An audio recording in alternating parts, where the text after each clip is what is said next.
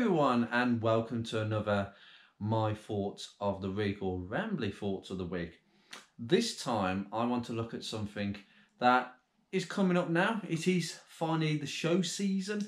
It is upon us, and that means that people can actually get out in reasonably better weather and take their pride and joy, some of their classic cars, modern classic cars that they cherish, that they would not otherwise want to drive in the wintry, salty weather and the dirty weather, and a much better time of the year where more people will also be taking their prized possessions. I have to say one thing though, there are an awful lot of people who actually drive their older cars and classics to car shows and essentially car meets more or less within the winter season. I just don't find that personally a very enjoyable exercise. It's cold, it's rough, everyone's got colds, and I would not ascertain any idea of driving actually any of my cars in the salt. The only car that I would do that with is Beatrix, and then I'd feel very guilty that because she's the most usable car at the moment in my fleet, I feel very guilty about using that at this time of the year. I'll make sure that I wash off any salt, fresh water, get a hose. You have to do it to make sure that the car remains in the condition it's in, even after all the rust protection. And that's the only car that I would ever entertain driving to any meets in the winter period. But now we're coming to the time of the year where everything is a bit more brighter. That opens the door out for the Fiesta and the Focus this year. Now, me personally, it's going to be a rough balance. I've been having a look at my diary, having a look at what shows are out there, and it's definitely a topic that I haven't really covered before, but it's something that's never too far away from my mind. When you're looking at dates and times and you're trying to picture out where you could be, this year it's going to be very car heavy for me in the summer, and the idea of me doing so much work and doing so much work on Ruby in the cold months is to simply enjoy the car in the summer months. I do not want to be doing vast amounts of work in the summer months, even though being warmer weather, it is more conducive to working on your car. But that's not the way I work. I actually tend to do my work in the worst parts of the year, the coldest and the most unattractive parts of the year, the hardest time of the year, to get out, put your clothes on, your overalls, get your gloves on and go outside with a load of tools, get absolutely freezing cold. Actually, that's not the truth. Take it from me. Everyone's constitution is different. We've all got different metabolisms. But I'll tell you something, when you work on cars, you're cold at first, but when you start moving around, and believe you me, I work hard. I work fast, I work hard. I'm doing all the camera work for you guys. I'm thinking about that as well, but I'm also concentrating. Believe you me, you don't get cold because you focus in on the job in hand and you just get it done. So for me, it's not a massive big deal working outside of this time of the year. I'd rather do that than the opposite way around, because what is the winter? So, you know, I just think, so you drive your cars more or less, you know, your cherished cars in the summer. But when the summer is finished, you know, September sort of time, October, you stop using those cars because the show season has ended. There's a few car meets on, but really that's the end for your cherished car. If you've got more than one car and you use that car for shows in the summer, between sort of March, April, September, October sort of time, for that 6-7 months. So that means that you've got October, November, December, January, February, maybe a bit of March. So you've got effectively 50% of the year where you're not going to use the car, but nor do you want to do work on your car. So what is it doing? So I often think you've got to do one or the other. And I would much prefer to utilise the beautiful, the better weather that we can have. It is England, it's the UK for us. Rather than working on cars in the summer, I just think that's a bore. I love working on cars, but when everybody's out, everybody's going to car shows, I don't want to be stuck on the driveway doing work unless it absolutely is necessary. If whatever the problem is stopping me from taking that car to a car show in the first place, then I have to get on with it and deal with it. I'll be working on other people's cars in the summer, but it'd be fairly limited because I just want to get out there and go to some car shows, and I'll be taking you with me. Which comes on to my second point. I will not be revealing publicly where I'm going. You can imagine that I will be going to a few obvious car shows in the summer, particularly Ford Focus Mark 1 meets. There has been some issues with one of those particular meets, so the venue has kind of had to change, very sadly. But this is the way when you're organising car shows and car meets. It's actually very difficult. And you have to give credit to all the people. Every car show and meet you go to, whether it's one of these meets at the back of a pub and someone has gone as the organiser and gone to the owner and said, look, can we use the field out the back? Can we use the car park? We're going to get people in. It's going to be business in, etc., etc. It takes a lot of organising, I can tell you that. And that's at the higher end of the spectrum. Car shows are another level. So yes, there is money to be made, but really most of the money that car shows make is to make it sustainable. In fact, I think a lot of car shows make absolutely no money whatsoever. The organisers don't pocket anything. They simply need that money to book the venue for another year. So the last year's revenue is being used to book this year's venue. So, you know, it is a simple case of they don't make any money out of tickets if you are being asked to pay. And meets, if you are going to one of those pub car park meets, make sure you go into the pub and buy something, whether it's a burger, I don't know, whatever it is, whether have a drink, not too much though. Make sure you do that, because if you don't do that, then it's not going to, the meet isn't going to take place and be sustainable. So, you know, a big shout out to people across the country that organise car shows, car meets, whatever, because that takes some doing. And sometimes you don't get the benefit of enjoying the show because you're organising everything and making sure everyone's happy, everyone's safe, etc. So, you know, big shout out there to those sort of people. Anyway, in terms of what shows I'll be going to, I will be keeping that very private. Not necessarily because I don't want to share this kind of stuff, but I don't really want people knowing my movements, and I think that's quite an interesting point when it comes to my own personal security. And I'm not talking about my own security actually. I'm talking about my cars. I don't really want to be revealing my movements, since that somebody actually worked out where I live. I don't really want somebody discovering that there's a Mark III Fiesta on my driveway that can be stolen like that.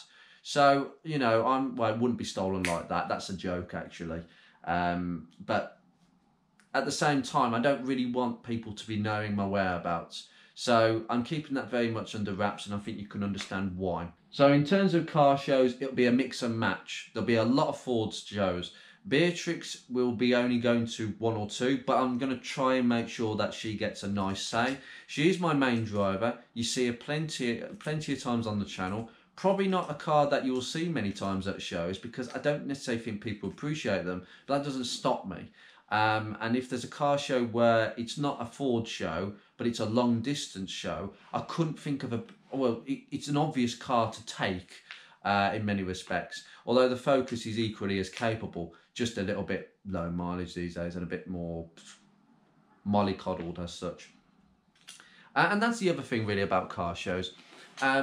You know, car shows for me are utterly amazing in terms of what you can expect, what you can see. You find some amazing cars lurking around.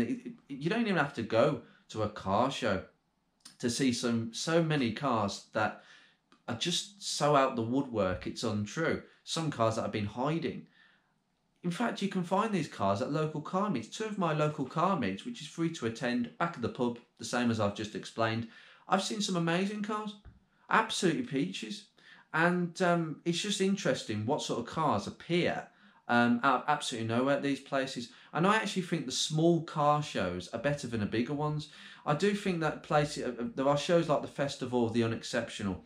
I think that car show is probably the biggest show on the classic car calendar. It has become like that.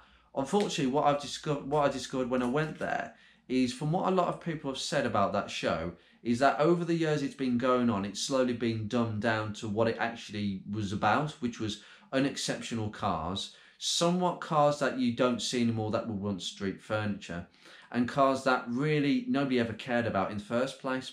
And that's the one thing that people like about the show, used to like about the show, and that was the big sort of kudos about what that show was about. Yes, last year, on taking a bunch of Mark 1 focuses to promote the Focus Mark 1 movement, which was quite successful. We will not be doing that again. If people want to take their Mark 1s, that is their own individual choice, but I will not be going there because I don't consider it an unexceptional car. I consider it quite an exceptional car, but that's just my opinion. My only respect about that show is possibly it has become too big for its own boots. It's an amazing show. It's an amazing show. And this year's it's going to be exactly the same. Have I bought tickets? Am I taking Ruby? I've been asked this question quite a few times. And my answer is probably yes, but I haven't booked. That's a bit risky at this time of the year because usually the tickets would have gone. And the only reason I didn't book was because I didn't actually know if I would be going or not, because the ticket prices have now become extortionate for that show. But then again, is that to discourage people from taking, well, as people have seen, very expensive classic cars to the show that shouldn't really be there? Like, I mean, a Jaguar E-Type, there was one there last year. It's not exactly within the rendition of the show, but then there was also a lot of modern stuff out there. And unfortunately, there were many people who suggested that a Mark 1 Focus, that line of Mark 1 Focuses should not be there, which was met with quite a strong reply from myself. So yes, the small car shows for me are more intimate. You find some really interesting cars, and the best thing about it is you don't feel as if you've actually been stung for a lot of money. Now, I agree, Festival of the Exceptional, about £40 with fees, but you can fill your car with as many people as you want. So the idea is that you take your mates. The unfortunate thing is, I'm a bit of a loner these days and no one wants to come with me in my own car. But the truth is, I would always go to that show alone unless there was someone local who wanted picking up from the car community. And I would absolutely, if they lived within the West Midlands and said, would you, do you want to go to Festival of the Exceptional? Yeah, fine. Chat with somebody on the way. It make the journey interesting. But at the same time, that's not an invitation, by the way, but just saying, if it was to come about, obviously I'd have to know you first, because obviously strangers and all that, but I'm a very friendly person. But equally, that for me is £40 on my own, because apart from the exception I've just said, it would be with other people. So for me, it's quite expensive. But if you're taking your mates, and it's absolutely no-brainer, if you all chuck give £10 to the actual person who's booking, and it works out cheaper if there's 4 of you, let's say. So yeah, each their own on that one. But most car shows are quite they are seen to be expensive. You are renting effectively at a car show. You are paying a ticket to rent a bit of space, a bit of grass, right? Now, obviously, a lot of areas, that grass has to be maintained. It is expensive to maintain grass. There is a lot of venue costs that you are paying for on the day. I don't think some of the shows are worth paying that much, but it depends how much you really want to go. And I'm at that phase in my life where I've not been to half of these places, so I'm going to put a bit of cash on the table. But at the same time, probably in about 5-10 years when I've been to all these places, I've kind of worn the t-shirt and I don't really want to go there and pay more money again for the same experience. And although I am wrong about that actually, and this is what I'm next going to come to, every car show for me is completely different. Every car meet, the cars are different. You'll see some similar cars, but you'll see some very different ones every single time. Whether it's your local show, a local car show, a long distance one away, you will find that every day is different. The weather's different, the people's different, the cars are different. Honestly, you don't know what to expect. And that's the adventure about going to a car show. I often get the comments from people from friends who are non-car people, one of which may be watching me, so I've got to be careful what I say. But in the truth is, the usual comment that I keep being given is, you went to that car show last year, Andrew. Isn't it a bit boring going to the same car show? No. And that's my answer. It's not, because if you're not into cars, I believe that comment does come from people who are not into cars and don't understand the car hobby. That's absolutely fine. But if you're into cars, then it will never be boring. I've gone to the Pride of Longbridge, I think 4 times in the last 11 years. 3 times with the P6, last year with Beatrix, going again soon, very soon. And that will, for me, be one of the season openers for me. And it's brilliant because it's very local and it's just brilliant for me.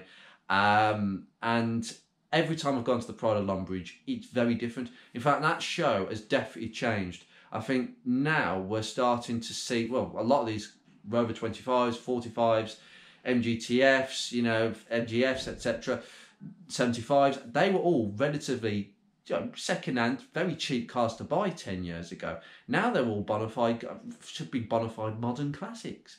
You know, they are a lot more valuable these days, and I think they're treated differently than they were 10 years ago. So I think that show definitely is changing in terms of the perspective. But for me personally, it's not just a car show, it is the true spirit of the car community, because that fantastic Rover car community that got split up, it joins together and it comes back every single year. And there is a lovely lady called Gemma Cartwright who worked absolutely out of her skin to make sure that that show will continue. And in her own, I think she was quoted in saying that she will continue it forever, for as long as. So basically, as long as she is around, and that there is a motivation to hold that event every 12 months, which is just ridiculously amazing. And again, great organisation, and that takes a lot of organising, that show. So that's absolutely fantastic. The other point is about car shows. I find car shows quite fascinating, because car shows appeals to everyone, obviously, who's a car enthusiast. But what I see, and this is the thing that I see every car show, I find people fascinating. Now, I work in a profession that you have to have good observation skills. You have to understand how somebody else may tick, what they may be thinking emotionally, and understanding characteristics and personality behaviour. A little bit of psychology. I like a bit of psychology. And I've been quite highly trained in my job to understand a lot of this and how people behave and why they behave the way they do. And I find it fascinating at car shows. You will see people who go there and you can absolutely see that they have gone there actively to find friends. They want to get to know people. Some people are walking around initially on their own, and then they're going around looking at people's cars with the bonnets open, and if the owner is there or somebody else is there, they will casually say, you know, it's a good engine this, isn't it? And they want some interaction. They want to get to know people, and you never know where that conversation might lead. You know, when somebody comes up to me and has a talk, you know, if I'm by Beatrix or I'm by another car that I maybe understand, and somebody was to just make small talk, that could lead to quite a long conversation, unless I sense that person doesn't want to have that long conversation, reading body language again. And I find it fascinating. Many people are like that I see. They very much want to go to a show alone, walk away home alone, but when they're at the show, they want to make friends. They want to know people, and that's what it's all about. And I find that quite special, and I really do. Because in many respects, if you're into cars, you often find people who are into cars as well. Because if finding people, being friends with people who are not into cars, that's quite difficult, because the world of cars is quite a tunnel visioned hobby. You're either in the tunnel or you're not. And if you're not in the tunnel, you're not going to understand what lies at the end of the tunnel. That was a terrible metaphor. That for me sums up the psychology of, part of the psychology of having non-car friends who don't really understand the hobby as such. But you can make them understand, but equally we try to seek people out who have an understanding of our hobby.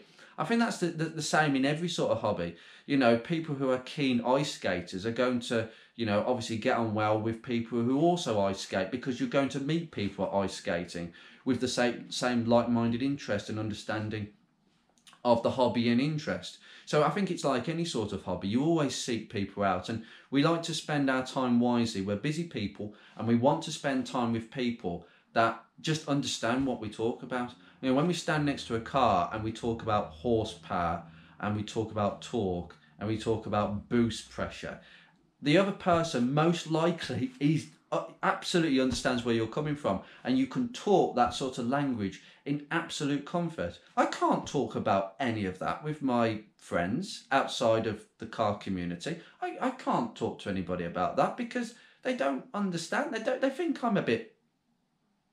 Do you get that? Put that in the comments. If you put that in the comments, put it on here, as long as your friends can't see the comments, that is, your non-car friends. But put that in the comments. I mean, that's the weird thing. I will do a video about non-car friends and car friends and the correlation between the two, but I find that fascinating. And you have people who are kind of the opposite side of the spectrum, who are naturally, they go with a few car friends to a show, they leave with a few car friends, and they will hang in large groups. And they'll just have a good laugh, and that's what they go for. In fact, they spend more time talking to people than looking at the cars, which I also find rather, incredibly fascinating. And that's an amazing thing in itself. And clearly, that person has made lots of friends, and that's what it's all about. And I think that's what you get after every so often. I'm sure people are going to ask which side that I'm on. Well, I'm on neither side. Well, actually, I used to be someone who would go to a car show alone and leave alone, and maybe talk to a few people that might interact with me. But again, I have to read the other person and whether the conversation is going to go far. And if it doesn't go far, then I cut it short and I move on elsewhere. But I've become more of a social person over the years, and I would definitely say I'm more on the social side. But that's not when I'm filming. But at the same time, I've gone from one side to the other. But I see it all the time in other people. So it's fascinating because car shows, they allow either side. You will feel welcome whether you want to go it alone or be in a crowd or somewhere in between. A car show allows for all of this in a non-pressured environment, and that's fascinating. And you see people just behave comfortably and naturally and are being totally themselves. They don't have to restrict themselves or control themselves as they might do with other people. I can see the enthusiasm that they have for cars in front of other people. But my question is, would that person show that enthusiasm in front of people that weren't interested in cars? No, it's subdued, it's restricted. And I think this is where car enthusiasts most get their fix. Car enthusiasts must get their fix at a meet or a show. I just don't believe you can get a fix without going and seeing beautiful cars and meeting people and socialising in a very nice environment, whether it's a field, a car park. I don't think it matters personally. Obviously, some venues are better than others. In a beautiful place like Grimsthorpe Castle Festival, in exceptional, brilliant surroundings. It just adds to a lovely environment. But switch the blasted music off. Nobody listens to it. Why? I don't understand why. There is nobody that comes to a car show to say, yeah, I'm going to see some lovely cars today, but also I like to listen to some music I've never heard before, but I think that'll be fascinating as well. Please, if any organisers listen to this, probably not, switch the damn music on, or otherwise I'll just cut it off. Seriously. I think there was a car show once I actually went to some years ago where that actually happened. The sort of loud bellowing music, which as a YouTuber is a problem, because it means that unfortunately, like I've been done twice now for copyright, where I've had to cut a section of the video out that somebody had copyrighted because of the bloody music in the background, which was annoying, but I copied it out so I could retain the rights to the monetization of that video. Otherwise, all the funds and money, we're talking pennies, go to somebody else who owns the copyright material. So, and YouTube's very strict about that. Makes it a pain. But this show, it was horrific. Like, the music was something you could drag out of sort of 90s pop hits. Although some 90s hits were great. I'm a 90s kid at heart. But it was really loud. And it was like, we were all going around like, I can't concentrate on having a conversation or looking at the cars. I just can't stop hearing Britney Spears in the background. And lo and behold, either somebody did what I thought they did and cut the wire, or there was just a complete malfunction of the subwoofers. It completely stopped. And they didn't restart the music. I think it was halfway through the show. It was like 1 o'clock. It was like an 8 to 5 show. And it was like 1 o'clock. It never restarted for the rest of the day. And I was like, oh, God. Everybody turned around and said, I can actually talk. That's just, That's my moan of the day. Cut the music, guys. Any organisers, stop wasting electricity. I am not paying any money through my ticket to pay for that electricity bill. Honestly, it's a joke. No one wants to pay for it, especially the possibly in some shows petrol-driven generators to power the blooming music, and all you can hear is the generator going with the music overpowering the generator to deafen it out. Man. So really, for me, I'm going to end this episode here on some slight psychology of car shows and what I've just observed, and many of you will have observed, but it's quite interesting. I will go into this in more detail, but hopefully I've covered several subjects in detail. And car shows and car meets, whichever one, are the most amazing things. And I will be definitely going to some local car meets, because a couple of them I can go to after a day after work. And to me, as a car enthusiast, there is nothing that makes me more motivated and keeps me going for a very long week at work, where things are hard, things are stressful, and you're looking for ways to motivate yourself through the week. There is nothing better than a Tuesday, Wednesday, Thursday, whatever day of the week it is, meet at the end of an evening, if you can get off work early enough, which I'm fortunate. There's nothing better than that, and it just makes the whole summer swing by so nicely, although not go too fast. Anyway, you take care, guys. I shall see you in another episode. Look after yourselves.